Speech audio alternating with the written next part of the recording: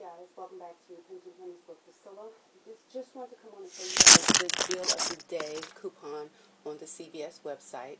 As you can see, this is an in-store coupon, and you only have 6 hours and 46 minutes left over to get this coupon.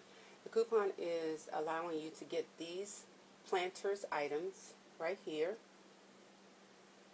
for $1.99 using that coupon. Now you stack that with a manufacturer coupon, and let's see which ones they have. They have $1 off right here for the nutrition, and that expires on the 30th. But the coupon is only good for today and tomorrow. So you want to get your $1 manufacturer coupon right here. You got that one from your 826 Smart Source.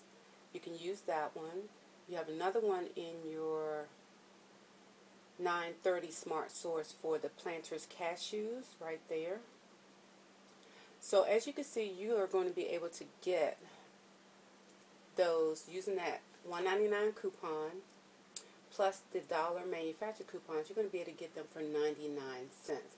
Now I will say that the coupon does state, let me show you, it says limit 1 per customer. Now how many you're able to use at one time is also going to depend on your cashier or the store that you're at. So you may have to just go from store to store to use that coupon.